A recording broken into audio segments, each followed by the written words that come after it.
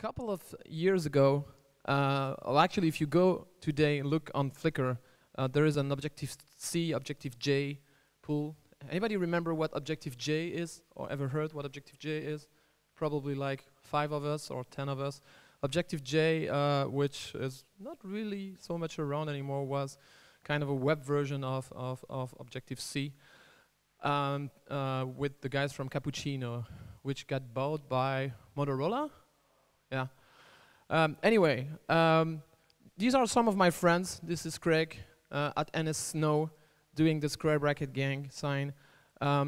This is, yeah, by the way, gracious transitions, keynote transitions now. Like I'm going to give you every single one. These are 2 other guys at NS Snow 2013. What's funny was we went snowboarding with about like 13 or 15 Coco developers, and they almost killed me, not in Xcode, but on the track. That's another friend of mine in France, guy I know. That's me, 4 times me. And that's again me in front of the Apple Store in Paris, in Louvre. And so a lot of people know me and know the conference for the square bracket, gang, sign, whatever. But the original one is this one, as far as I remember and I can tell. And now here's the question. Does anybody can tell from what year this picture is from? Besides you, obviously, Wolf. You're not allowed to answer. Like, what year is this? It's after 1984. And it's before 2015. It's after 2003. As far as I can tell, maybe I'm wrong. Well, actually, I cannot be wrong because you know I'm like Apple. Because this picture has been taken on October 20th, 2006, which should be the very first C4, if I recall correctly. Everything is correct. So C4, the mother of all. What is C4? Some of you might remember it, some others not. I do remember it because the year where I said, I'm going to go to C4 this year, Wolf actually said there's no C4 anymore. So, same thing happened to me, by the way, with Singleton in Montreal. Thank you, guys, over there. I'm going to go to... I'm not going to go. But I'm definitely going to go to NF North, if I can make it next year. Sorry. Yeah. Oh, fuck. Is there something to announce? Probably I shouldn't announce that I'm going to conferences. So I am not going to Objective-Cologne next year. SwiftConf. So are you one of the cool one or what? We were at DubDub this year, and I was speaking to someone. I was introducing Wolf, and that guy said, "Are you one of the cool one?" I thought the question was so funny. And Wolf really humbly answered that he used to be one of the cool ones, but he's not so much anymore. But it's not true, you're still one of the cool ones, anyways. And so, yeah, thank you for doing C4 back in the days, because it probably inspired Scotty in some ways, and it then probably inspired me in some ways. And feel free to make it again, like 15 years later. Hey, we're back. And yeah. About Wolf, I've been persisting, and it's funny to talk about persistence when you talk about one of the guys who's going to speak about data, but I've been persisting, as far as I remember, since 2012 to try to get him speaking at Objective-Cologne. So this is why persistence pays, with or without core data. Speaking of which, speaking of core data, when I think about Wolf, I also think about that, which are the striped core data tutorials. Like, I'm not even sure, are they still online? They are probably still online. They're online, yeah. So this is funny. If you want to learn core data, go back and learn it with the OS 10.1 look and feel. It surely is very interesting. Anyways, I am super, super happy to have this time around Jonathan Wolf Rentzsch, so please welcome him. Thanks. I can represent my full name and 2 emoji characters, so not too many people have that ability. So I'm happy that I finally get to give this talk. So I did a podcast with a friend of mine, Andrew Pontius, and called Edge Cases. And we recorded 128 episodes before we said, okay, that's enough. I had enough talking about what I want to talk about. Well, not really. So I had a future topics list. And so 128 episodes, that covers 3, maybe 4 years of a weekly type thing. Not really, but there was some breaks. And there was that list. It's funny because like for the longest time I thought I'm just going to run out of stuff to talk about, but that list always had items on it, and I'm really happy to give this talk because one of the items on it was this talk, and I kept on bumping down the list of things that every week was not the week to talk about because I realized it was going to really benefit by having some visual aids, and podcasts aren't a great channel for that type of stuff. So I'm happy that finally this item that's been in my head, in my thoughts for a couple of years now, I finally can get out and infect all of you. So in episode 56 of the Accidental Podcast, John Siracusa talked about the nature of software engineering versus other type of engineering disciplines. And initially I was going to put Siracusa's headshot up there, but it felt very like Bill Gates at the Macworld Boston Expo, it's like kind of looming over us. And so I decided it was so this went with his handy dandy little copyright infringement free version of the Susan Kare classic icon. Anyway, the title of that episode was The Woodpecker. And it comes from this famous quote, possibly from Gerald Weinberg, that's where I've seen it attributed to. If builders build buildings the way programmers wrote programs, then the first woodpecker that came along would destroy civilization. And there's a lot of truth in that, right? Because software engineers have a reputation for building buggy software. And I think it's earned. If you contrast it to other engineering disciplines, like, say, bridge building, for the most part, bridges don't fall down randomly. This is a pretty nice feature, I'd have to say, of a bridge, not to fall down randomly. Even though bridges are far more complicated than software, civil engineers seem to have a mastery of their craft that we don't. And by the way, I just love this bridge. I tweeted about it. It's in Dusseldorf. So civil engineers can get their act together, and we can't. So why is this? Is it because software engineers are dumber and lazier than other engineers? Siracusa also addressed this point, that this entire line of argument, I wouldn't call it ad hominem, but maybe it is. It's a cop-out. Like, why do people do the things they do? Oh, they're stupid.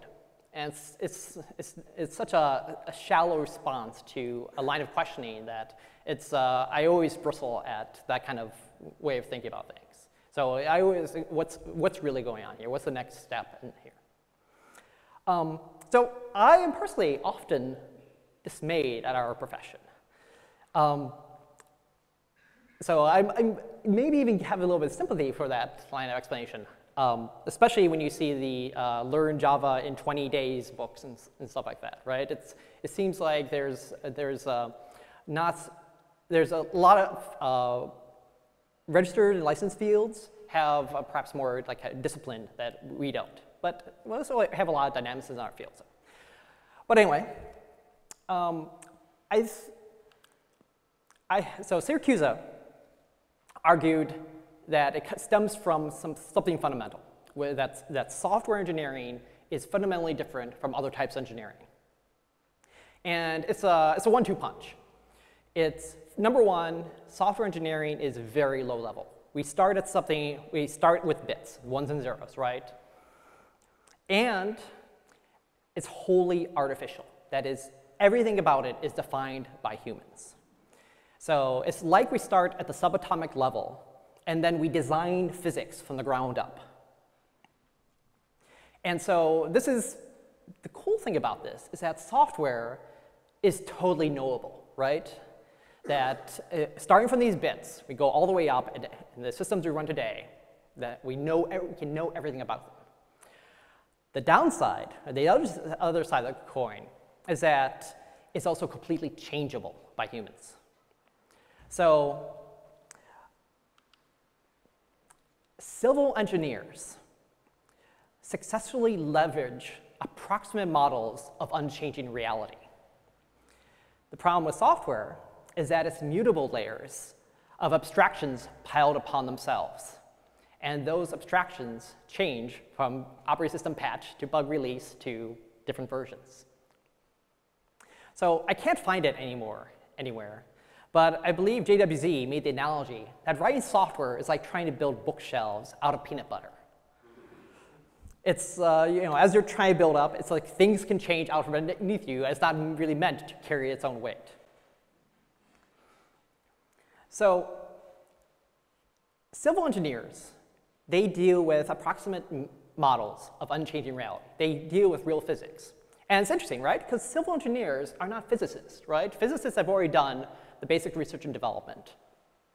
But they have their own tables of, if you want to carry this load, look up the table. It has to be this amount of mass in the concrete, this type of steel, this type of tension.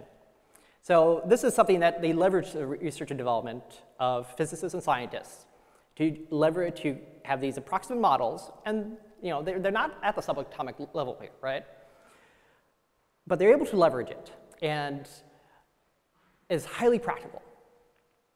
And as software people, with our physics of our reality changing out from underneath us as we go, as we write software, we don't get to assume steel and concrete, or do we? So my assertion is that data is software engineering's concrete.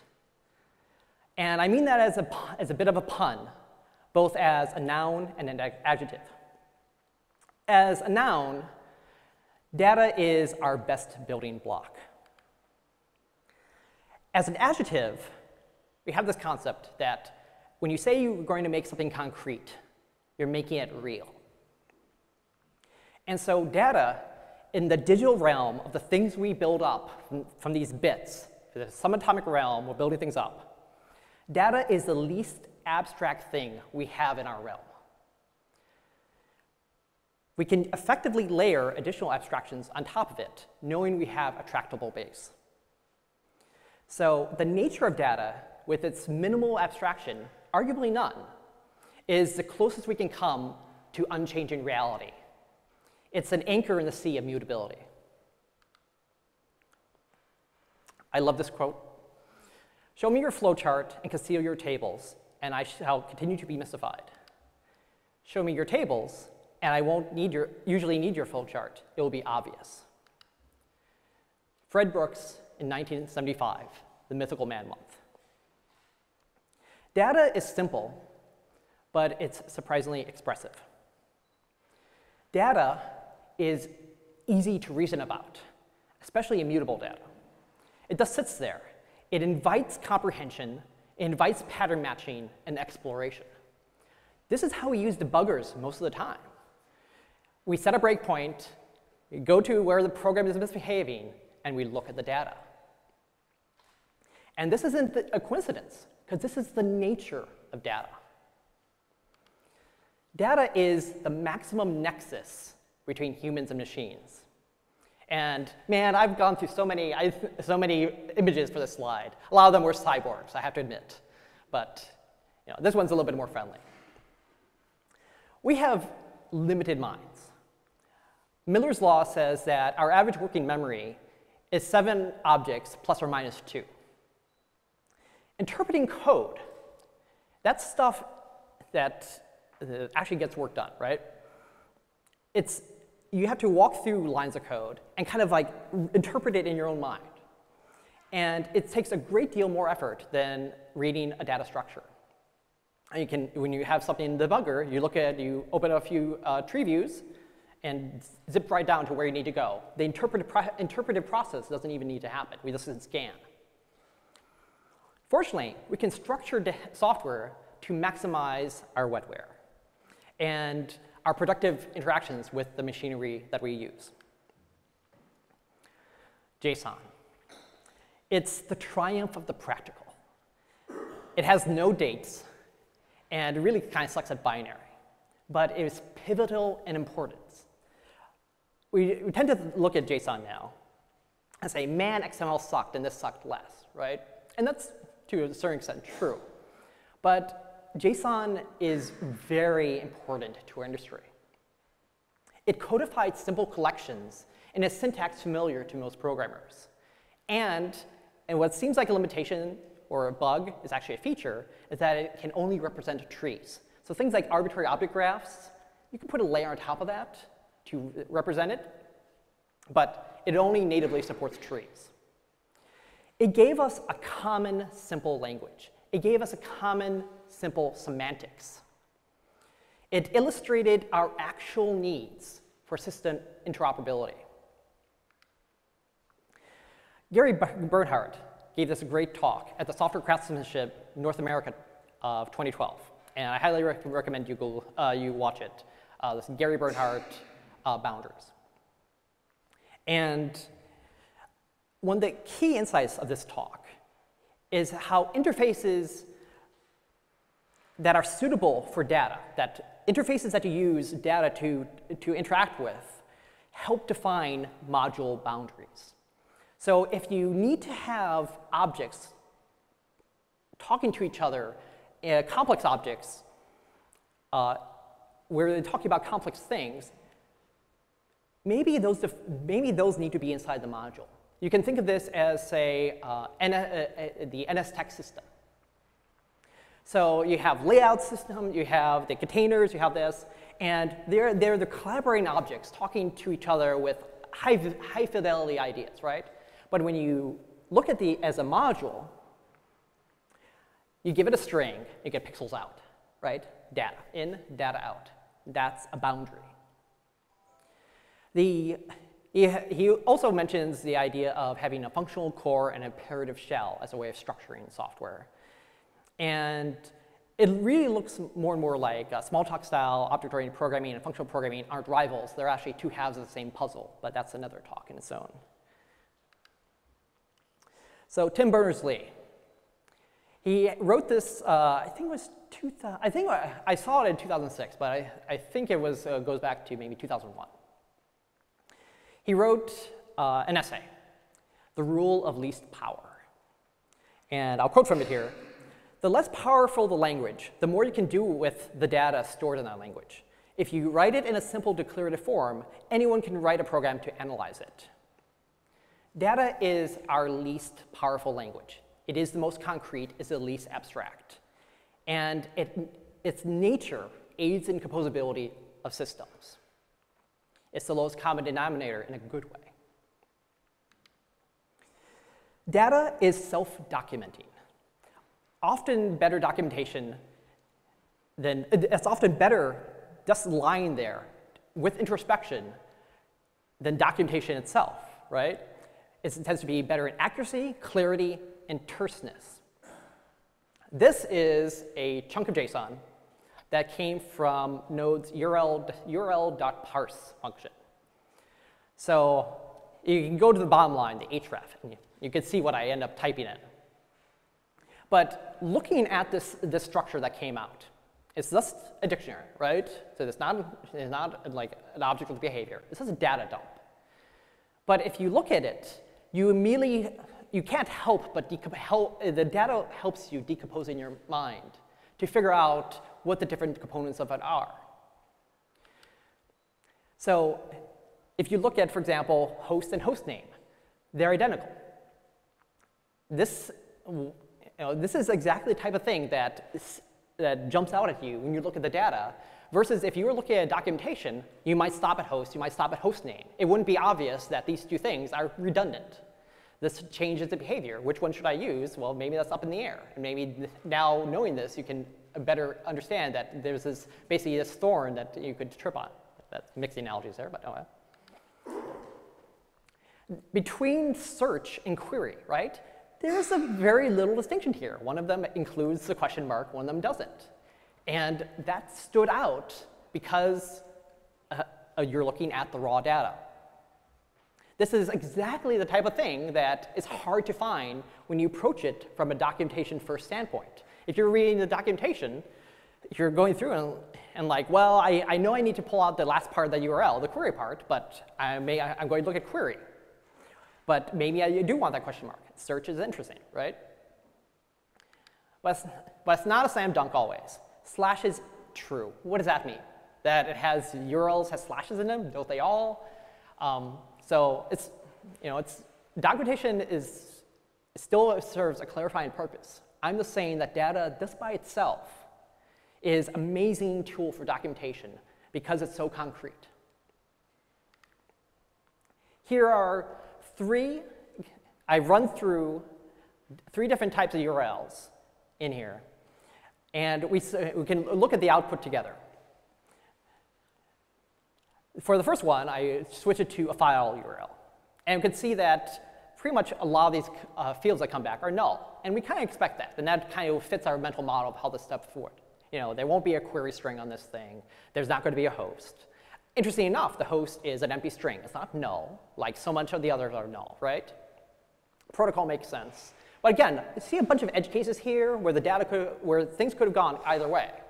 And this is obvious when you look at the data that comes out of it. This is why REPLs are so fantastic for learning systems, and so much better than reading reams of documentation that may not be applicable to the problem at hand. The second one is a standard kind of our control. And let's take a standard HTTP apple.com. And, I guess I have a copy and paste error. Sorry about that. I should have put the apple in there. But the third one is interesting, that you notice I left out the HTTP:// part. And you notice that the URL parser essentially breaks down, right? It interprets the colon as the entire protocol. So by opening up a REPL, type in url.parse and getting this data structure back, without looking at the documentation, without looking at a bug tracker or issue tracker, we've discovered that there's this edge case that we could very easily run into. So the data concreteness party doesn't end there. We can use data to describe patterns of data. And we can call these things schemas or data models. And notice we haven't left the land of pure data yet, but we're able to describe so much more. It's very powerful, yet still very, very simple. So if you do yourself a favor one of these days, pop open an XC data model file on a text editor. And it's very enlightening to see your diagram put into, unfortunately it's XML, but it's very enlightening to see the way you think about these data models actually be represented in data itself. It's highly readable and enlightening. So let's build a shopping cart together and talk about these data models. I'm going to use active record Ruby here. That's because it's terse. I will walk us through it, but you should be able to follow along pretty easily. Of course, accounts. You need to keep track of personal information, first name, last name. Probably the thing at the end is the most interesting. The has many. That's the orders. Account has multiple orders. An order has created a hat, has a to-one to account, has many line items. And a line item would be an order that it belongs to, a stock keeping unit, a SKU. And a SKU has prices and has dates and things that have been purchased, and I hope everyone's falling asleep. And that's the idea. I'm really glad my presentation was before lunch, because I definitely would have put you all to sleep. So as programmers, we're really good at building mental maps from textual descriptions. But as I saw people nodding off, we're not excellent at it. We're so good at building models from textual descriptions, we have things like return to Zork. And it's even fun sometimes, but it's not fun there. Just because we're relatively good at it doesn't mean we should. This diagram contains the exact same information as the previous 4 slides. However, it's far more approachable. This simple diagram relieves us from having to construct an object graph from reading text. It takes far less effort and is far more accurate. Spatial processing is your GPU. So when we're slogging through that textual description of those active records, we're using our CPU, man. We're just like, we're good at it. Our CPUs are pretty hot, right? But we have this, we have this animal brain. Like, which way is the restrooms? You know that just from how you entered the room. We have this innate understanding because we're physical beings, and we're primitive, right? And we have this lizard brain. And what's really cool is that this lizard brain can actually help us understand software. It's this entire new other processing unit that we barely make use of. It's a great hack. So in 1960, Eugene Wigner published a paper called The Unreasonable Effectiveness of Mathematics and Natural Sciences. He pointed out that the law of gravity used to model free-falling objects extended via very scanty observations and has been proved accurate beyond all reasonable expectations to model even the travel of the planets. It doesn't make sense how amazing math is to describe our physical reality. I feel the same way about entity relationship modeling, but I'm going to make it even more ridiculous because it's just boxes and arrows. Given a problem, it's unreasonably effective to walk up to a whiteboard and start drawing boxes and arrows and get a robust solution. When I'm actually in the process of modeling entities and relationships, as you're working on it, questions naturally arise from the process. Often these questions are easily answered and you just keep on going, but so often they highlight fundamental misunderstandings. So going back to the shopping cart example, let's go with the account. Okay, we also have this thing called orders, right? And yeah, they're related to accounts. So that looks about right. An account can have multiple orders, but an order can have one account. So interesting thing here is that 2-1 relationships often indicate ownership semantics. And ownership is one of the hardest things to reason about in systems. But simply drawing this arrow has given us a strong hint about what happens when we delete an account. Too many relationships often indicate a subservient role. You can think of a king and his subjects. And if the kingdom falls, all is lost. And sorry to get all Game of Thrones on you. So going back to our example, we notice that line item, which we totally glossed all over because all your eyes were glossing over, has this interesting thing, right? It has no 2-1 relationships to it. You can tell it's low man on the totem pole. So if you delete a line item, nobody sheds a tear. But if you delete a count or delete a stop keeping unit, that's much more significant. So thus again, this drawing boxes with lines and arrows has given you an insight about ownership semantics and what's important. And it was so easy. So a good indicator of software quality is what is the size of impact that needs to be made when changes happen. And that's where you get the entire thing like single responsibility principle, right? So if something changes, if you have a class that represents that responsibility, that's the only class that needs to change. When Apple's web objects migrated from Objective-C to Java, all its model files, it had this thing called Enterprise Objects Framework, which is like core data back then. All its model files didn't continue to be valid. Apple changed the language from Objective-C to Java, and all your models will still valid. About the only thing you need to do is add a JDBC connection string. Likewise, with core data, Apple has Objective-C and now has Swift. Again, all your data models are still valid. Apple has changed the language twice. And that indicates a really good structuring of responsibilities, because you've had this fundamental change. I mean, it can't get any more fundamental than changing languages. But because you had the correct separation of responsibility, and because we kept data, it was essentially relevant to that part of the program. So I'm a fan of model-driven development. But if you read only one book on the topic, I would recommend Eric Evans' Domain-Driven Design. And its cover is a bit old-fashioned-y, but I encourage you to look beyond the cover and the fact that it's hard to get. I don't even know if you can get an ebook, but it's worth actually putting on your physical bookshelf.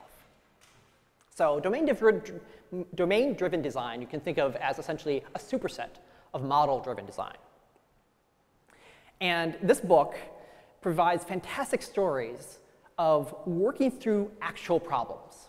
And so many of these programming books, they're selling you a solution, right? Especially the methodology books. It's like, this is so awesome, you just need to do this. What I really liked about domain-driven design is that it had humility from the get-go. It started with, we have this problem. This is, well, I don't really know how to deal with this. Here's the first things that come into my mind. Let's go to the whiteboard. Let's start drawing boxes and arrows and start hooking things up. And just in the process of hooking things up and leveraging that lizard brain, that GPU you have in your back pocket, it made it obvious where the gaps of knowledge were, where the misunderstandings were. So one of the other great things about this book is that it provides a vocabulary to discuss things. A big thing here is that you have the domain. Domains are vast and not totally knowable. So this is like something like air traffic control, right? That's a domain. That involves flights, that involves keeping things from smashing into each other in the sky. It's huge, right? But we want to build a system that can help us with it. So that's where the models come in. Models represent a practical approximate subset. And that starts to sound a lot like civil engineers and how they deal with bridges. That physics is vast, right? We don't totally understand all of it. But we don't need to understand all of it to put up a bridge that stays up in an earthquake, right? Because we have an approximate model that does the job, and it's highly practical. And we can do the same thing with these vast domains that no one human can even understand. But we can model them, and we can use this with the same type of technique that civil engineers can use to make sure bridges stand up, we can use in software. And finally, diagrams they're not models. And it's very tempting when you bring up the Xcode data modeler, you start diagramming this stuff up, and you're like, OK, that's my model. It's a diagram of the model. It's a separate thing, and it's necessarily a subset of the model. And it's important you keep these things separate. Domain-driven design services is one thing I want to call out from the book, that mainstream object-oriented programming gets wrong at least two basic things: inheritance and coupling behavior with classes. And the first one of those, the inheritance, is a talk in its own right. So talk to me later if you're interested in talking about it. Domain-driven design's definition of a service definitely helps with coupling behavior with classes. So ModeGenerator is guilty here to make it easy to do the wrong thing. It's very easy to add behavior to classes, to add your logic to it. And how domain-driven design defines services is that you want to keep data separate as much as you can. I mean, it's one thing to have a person class, a person entity, that has a first name attribute and a last name attribute, and you put a convenience method on there that returns a full name, right? That's fine. But once you start putting like serious business logic into your entities, into your mode-generated classes, the coupling behavior there is not great. And I do recommend you have a separate class that represents these services.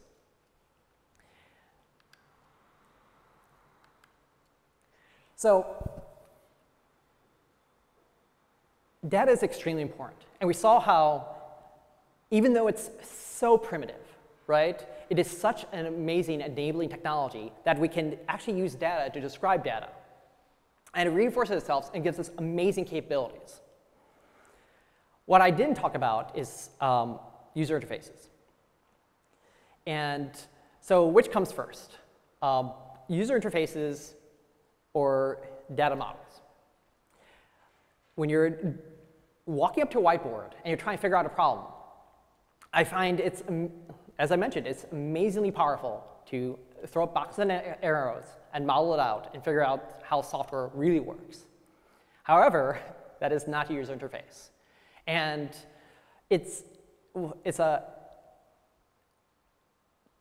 you need to understand that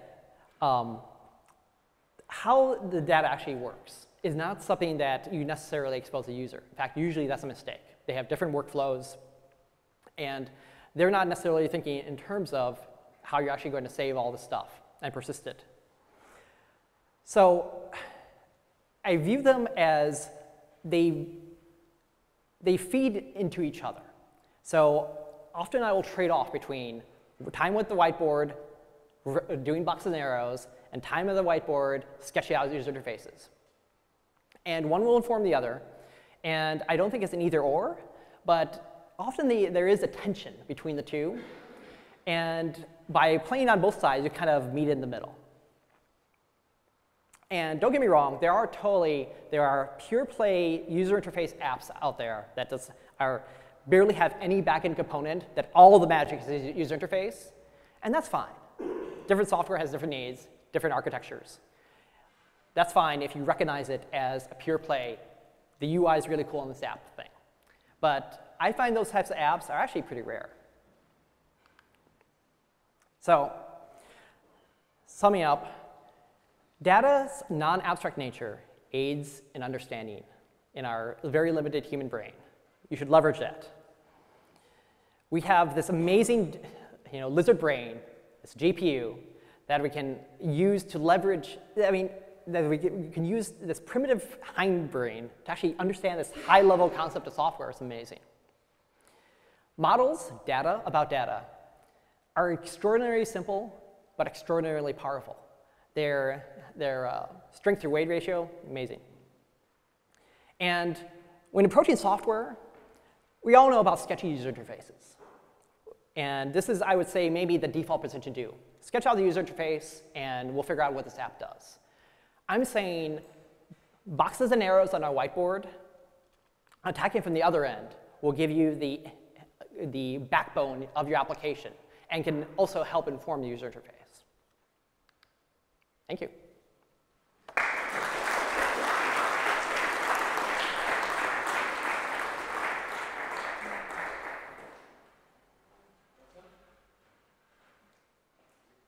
All right. Thank you very much.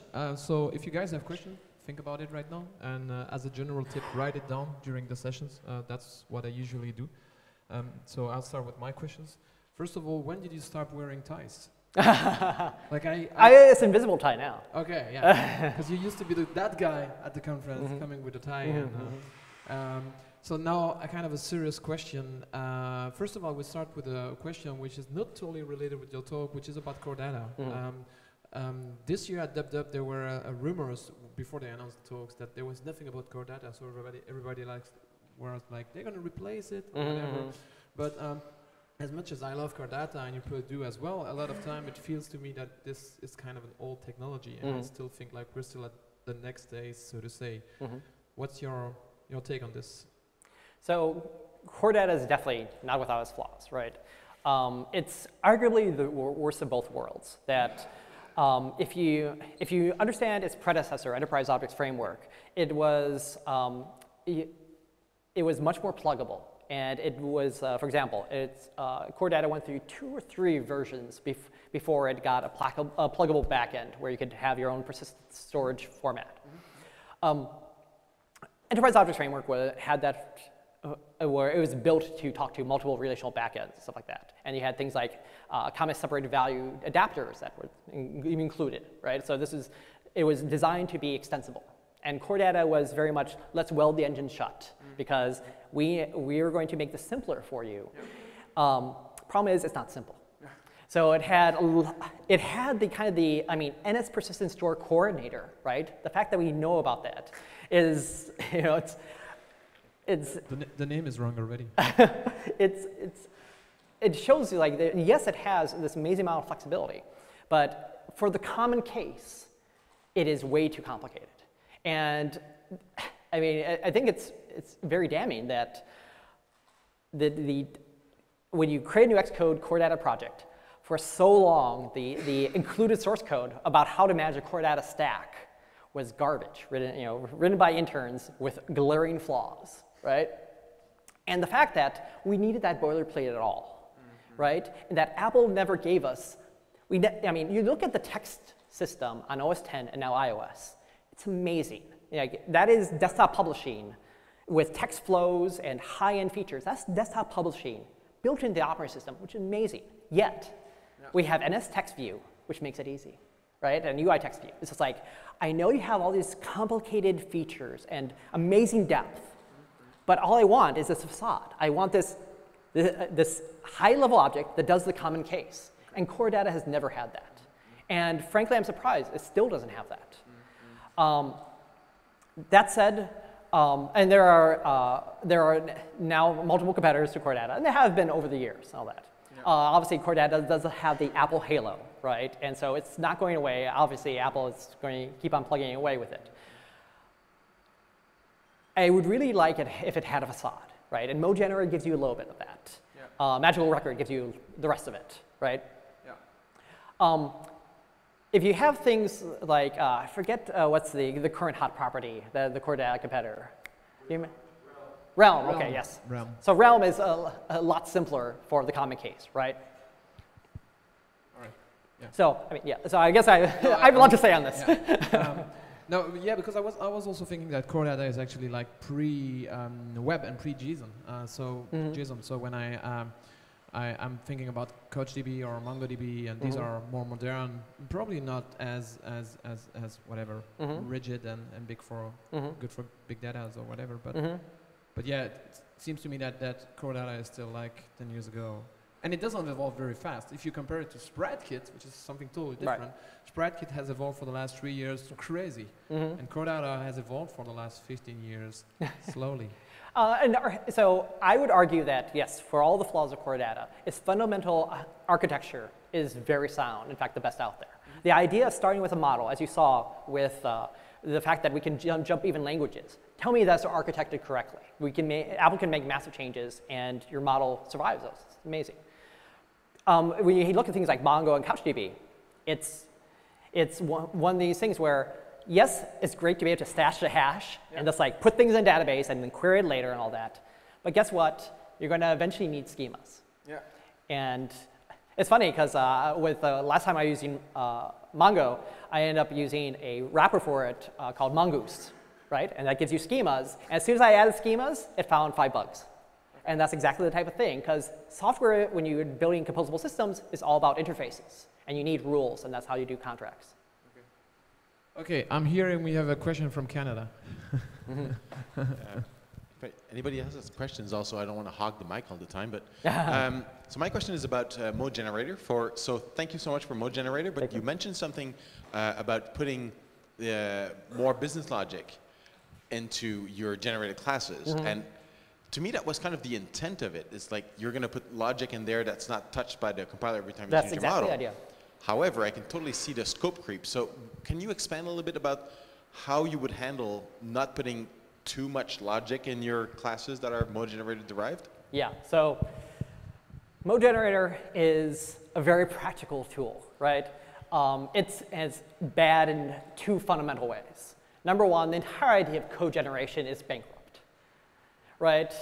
This is something that from a Lisp standpoint, right? Code is added as code. Like the fact that we even have to go through this phase where you have a model, you generate codes, you can feed it back to the computer, is a bad step. It's a smell, but it's something we have to do. So I wrote the tool for it. The other thing is that, yes, and the entire idea was that separating the generation gap pattern, separate them out to make it easy so that you're not constantly overriding your own code, your own business logic, custom logic, with the changes you make from the model. That's great for you have these convenience classes, like the name appending, first name, last name thing, validators. Validators are great. For almost everything else, I would try to move out a separate class. Because now this is all about the single responsibility principle, right? Like you have this object that represents, you have this class that represents something to be persisted, right? It is, if you were to add more services onto that, now it's doing two things. And especially when you're doing one entity, one class, it's maybe not so bad. But often services have to deal with collaborating objects, have two or more. And all of a sudden, now it's like, does it go to class A or does it go to class B? Both are wrong.